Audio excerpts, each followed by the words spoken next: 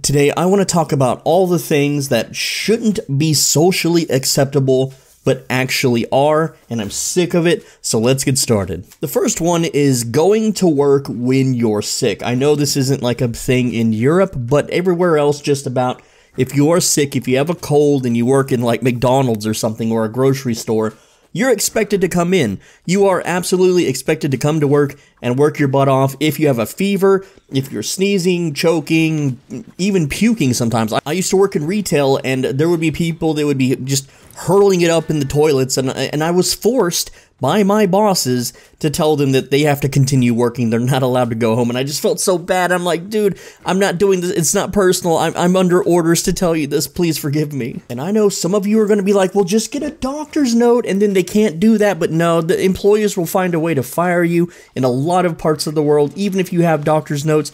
There are literally people that are like, well, if you're healthy enough to go to the doctor and get a note, you're healthy enough to work. Like, one of my worst memories ever in retail is I was stuck on a check stand before I had reached management status, and I had like 103-degree fever for like the whole shift basically, and I'm just sitting there just burning up, just dying of like having a fever. I'm just sitting there like blowing my nose every chance I get in between customers, which it was the holiday season, so the customers were nonstop. I just didn't have any way to like take care of myself, and I'm just sitting there, eyes burning, the light beaming down into my face, my entire body just melting, and then customers getting mad, like, oh, this guy's sick. Why is he sick? Why is he on a check stand that's sick? Well, there's no one else to replace him, so he has to be there. It was just so, it's miserable, and this was like over 10 years ago, and I still remember it. I can't believe that I actually did that to myself because of, well, I had to, or I would be fired. Now, I got out of retail during the whole pandemic, thing, but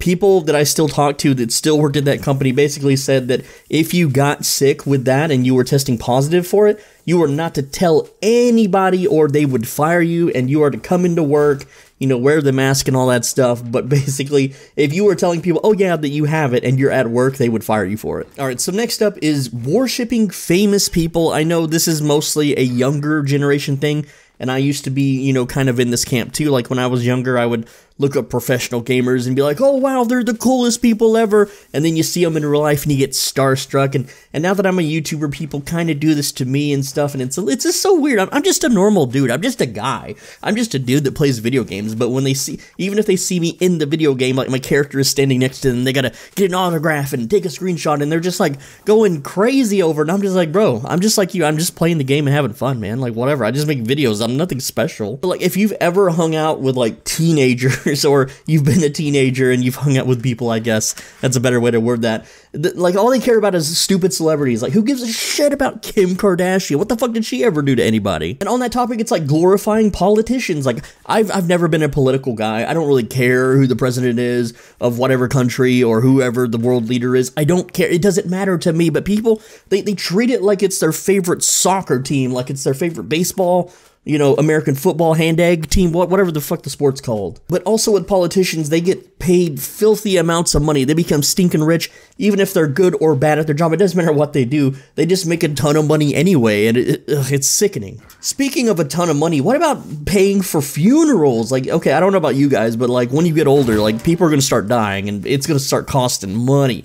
Like, I'm talking like $10,000 to put a corpse in a box and bury it underground. I don't know if this is for every country, but where I'm from, funerals are insanely expensive. Even cremation is thousands of dollars. And then on a completely different topic, what about child beauty pageants, okay? They're not really in my part of the world, but it's just so weird. It's so creepy. Like, not only is it creepy for like adults to be fawning over this kind of crap, but at the same time, it's like, to the child, you're basically teaching the children that the only thing that matters is looks, not personality, just looks. So you gotta look good and people will like you. You don't need to be a likable person like socially. And now personally, I've never been in a beauty pageant. I was approached many times by adults as a child myself, asking for me to be in them because I was a very strong and athletic child, okay? I could do handstands, flag poles, I could do flips. I was a hyper athletic child, and so, like randomly people at school or whatever would come and be like, hey, so do you want to be in this little pageant here? And so you could make some money, and I'd go tell my parents, and they would just be like, hell no. And I never understood as a kid, like, what's the big deal? Money good, right? And now I know. Okay, but back to work-related things, working 60 hours a week. This is something that I had to do in management and retail. It's basically I had to work 6 days a week minimum. I had to work 12 hours a day minimum, and it was just, it's so tiring, and your soul just wants to leave your body. Like, if nukes, like, were, like, falling from the sky, I'd be like, thank God it's over. I don't have to do this anymore.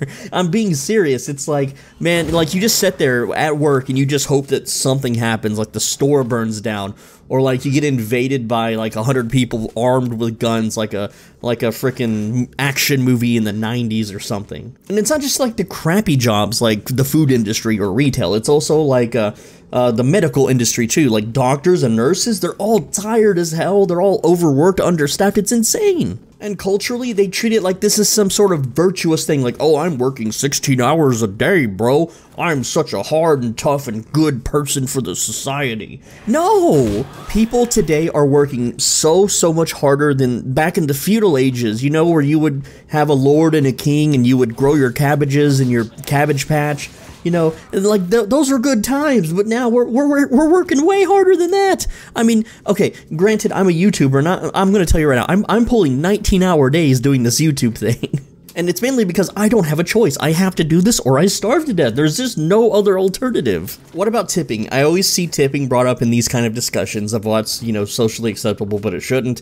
And it's like, well, the employer should pay the employee more and stuff like that. And I've never worked a job, really, where I'm expected to receive tips. I have received tips working in retail before, which always threw me off, because it's like, I'm just doing my job, bro. But hey, thanks, I'll take it, sure, why not? Then you learn, like, some people, like, their job requires tips. Like, apparently waiters in certain countries, like, I think America, United States, whatever, they get paid, like, $2 an hour, and they are, like, they have to live off tips. And as a YouTuber, I kind of have to live off tips, too, so, but it's not really, like, the same thing, right? I'm not, like, bringing you plates of food. I'm just giving you free videos on YouTube, and it's like, if you want to throw me some money, I'm not gonna say no.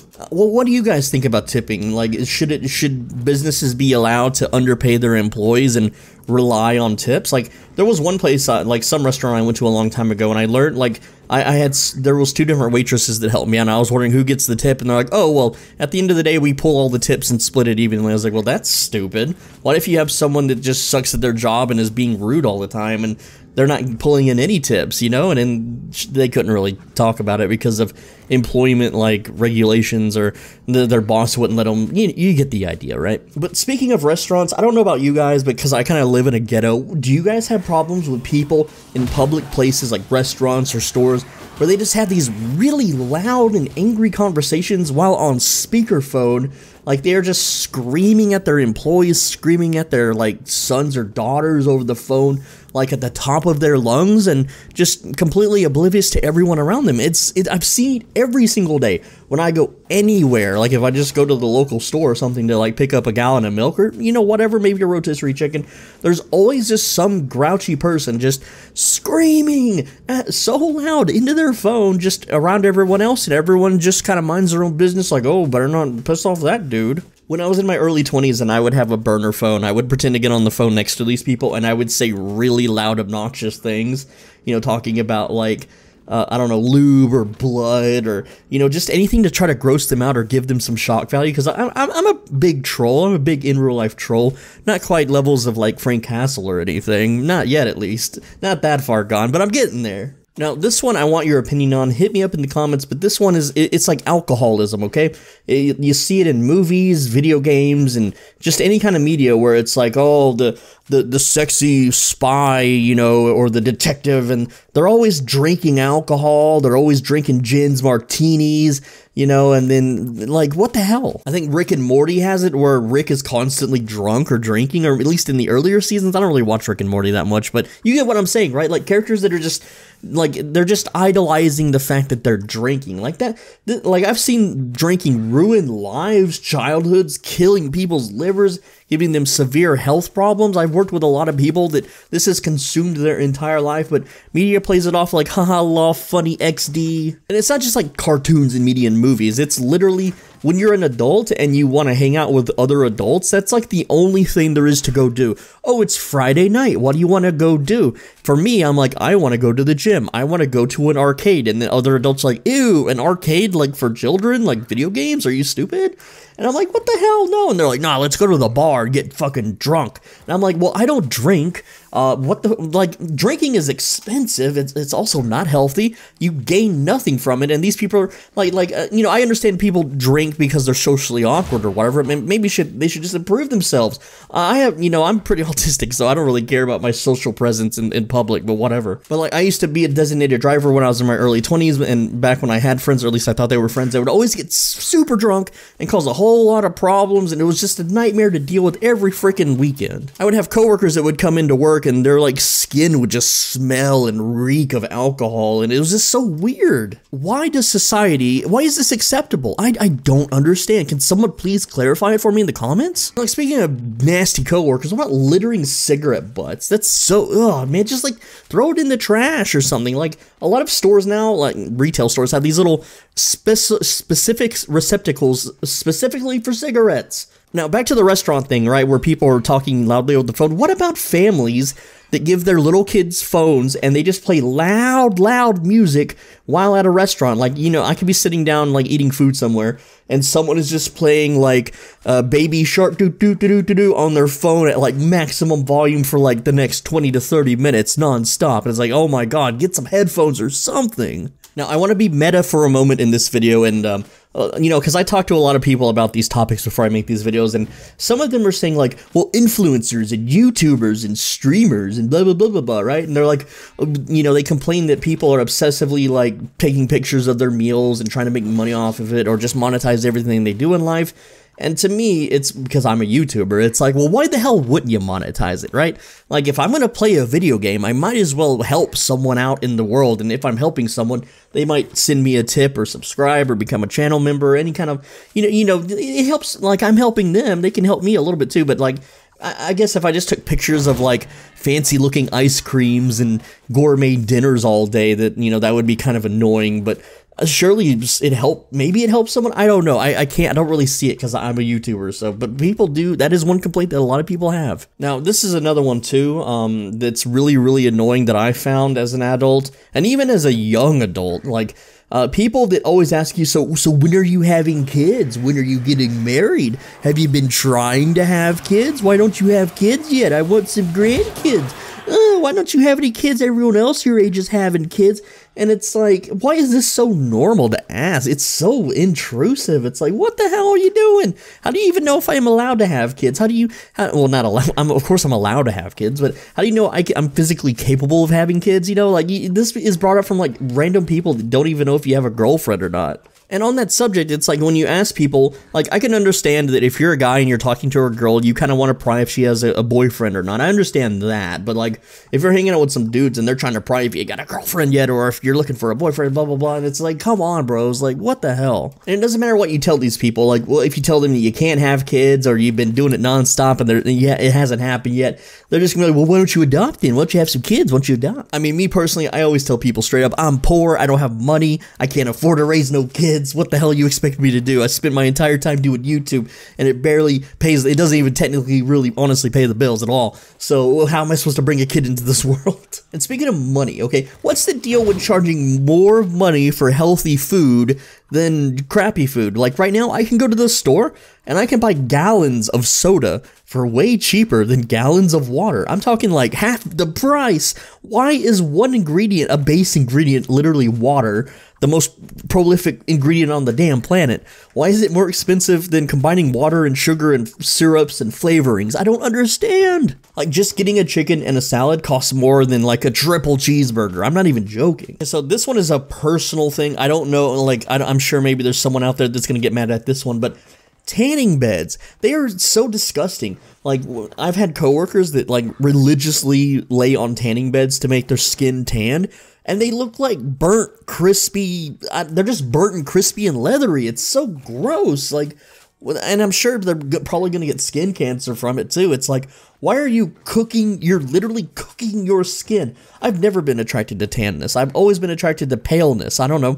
Give me pale goth vampire, right? But personally, like, it's so weird. Why the hell would you leatherify your freaking skin and pay money to do it? It makes no sense. Now, there's one thing I would really like to rant on, which would be an entire different video, but YouTube would not have any of it, and that is just the school system in general. I'm talking the educational program, one-size-fits-all mandate crap, or the zero tolerance policies. Like, if someone physically attacks you in school, even if you do nothing, you're also in trouble just because the attack happened at all. It's so stupid. I'm not going to go into it because YouTube, that's a no-no zone for YouTube, so I'm just going to move on. Now, this one is more of a childhood thing, and I know plenty of kids had to go through this. Let me know in the comments if you went through this, but like, basically parents or relatives forcing you to like give your relatives a hug or a kiss on the cheek, or, you know, handshakes. Like, as a kid, I was, you know, very socially awkward. I was socially awkward until my early 20s.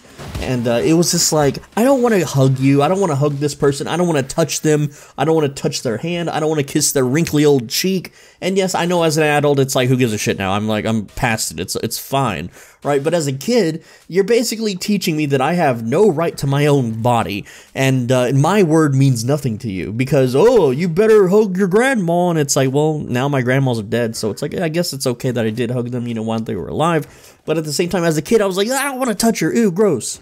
Now, the next one is simple. It used to be a channel theme in every video, but not returning your damn shopping cart. How hard is it to take your cart and walk 10 feet away to the cart return and put it in? You're literally a bad person if you don't do this. Alright, so treating like retail and fast food employees like they're less than human. Why is this socially acceptable? It's so weird that, like, even if you stand up for yourself in these like markets, other customers will just come to like the aid of a shoplifter. Like, some guy could run out the door with thousands of dollars worth of product, and then if the employees do anything about it, the customers are like, oh, you shouldn't be yelling at them, you shouldn't be treating them like that. Like, the shoplifter is more human and has more rights than the retail wagee, the retail employee. The retail, like, it's so weird. They don't see you as a human being. They see you as an object, or an object that's either in their way or of anything. I'm sorry that I'm stuttering so much here, but it's really weird that people that shop at these stores or that order fast food do not see the other person as a human. They just immediately go 0 to 100 in angry mode the second that something doesn't go their way, or they just scream at you like first contact. Like, I have never once like went anywhere and just screamed at someone, even if the company did a big oopsie doopsie, you know, like I order a burger and I get one time I literally went to a McDonald's and I ordered a Big Mac and I got my Big Mac with no meat on it. There was just no meat, and I was like, well, that's weird. So I didn't go back there and start screaming and throwing stuff and raising hell. I just talked to them like a normal person, and it's like, oh, okay. You know, here you go. And in that specific instance, they gave me junior patties, and I was like, you know what, just whatever, man. Like, I still would not raise my voice or get angry because they're still people, and at this point, you know, it's like, man, their job probably really, really sucks, and there's nothing I can really do to help them or whatever. Screaming at them at the top of my lungs and bashing my hands on the desks or tables or whatever the hell would not get them to fix the Big Mac anyway, so why even do it? Alright, so what about being shamed for either being religious or non-religious? Now, I don't know about your part of the world, but this was also probably a more of an 80s and 90s thing, but like, if you weren't a specific religion in my area, you were absolutely shamed for it. You were basically shunned, you were outcasted, you were kicked to the curb, and it's not so bad nowadays, but like, there's still that group of people that if they learn that you don't believe what they believe, you are not even human, you are an insect in their way, and they will treat you like absolute dirt. Alright, so what about cancel culture? Now, me specifically, I don't really do any political kind of stuff, but I am a video game troll, and I used to have a video game channel where I played Minecraft, and yes, I used hacks and cheats and exploits, and I would join servers as a Minecraft YouTuber and burn everyone's buildings down and blow them all up and plant a million trees all over their base, which the admins could not reverse the damage at the time. There was so many things that I did. I'd pour lava all over everything. Basically, I was a video game griefer, and I still am. But on that YouTube channel, I had a webcam, and I was very open about my life and, you know, where I worked. And, oh, would you know, all these people decided to try to cancel me. And this is way before 2016, by the way, whenever it wasn't really that normal. And these people would, like, call my bosses and call corporate on me saying that I'm this evil, mean person, that I'm doing these heinous things on the internet, and I'm just playing a video game the way I want to play a video game, right?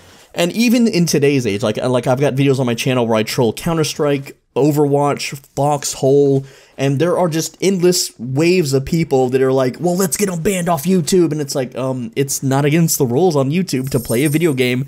Just because I'm being a villain in your game does not make that bad, but people will still try to do it anyway. They'll sit in false reports, and I've seen this on other trolling channels where people like find out where they live and stuff, and it's just nutty. It's so crazy, and somehow this is just okay that people do this. Like, leave it to the police and the judges, okay? And then I guess finally, forcing people to be social. This is such a stupid thing. You see these threads online all the time. It's like a picture of a family or like a classroom, and every single person has their head turned towards the camera, and it's usually captioned like, look who decided to come out of their cave. Hey, what will you be having for Thanksgiving, Anon? And it's like, you know, just forcing people to be social in general. Like, you know, parents forcing their kids to go to parties and social events that they don't want to go to. I was forced into all different sorts of like family Christmas parties and social events as a child, and I was a very huge blue-pilled introvert, big time, right? I didn't basically learn social skills until I worked retail, but essentially, you know, I was miserable the entire time. It wasn't helping me one single bit. It was just forcing me to do something I didn't want to do, and why is that okay? Why is that acceptable? Anyway, I'm Swolebidgey. Thanks for watching. As always, be a bro and stay swole. Let me know what you think. I read every single comment, and make sure you're subscribed because I got videos every single day.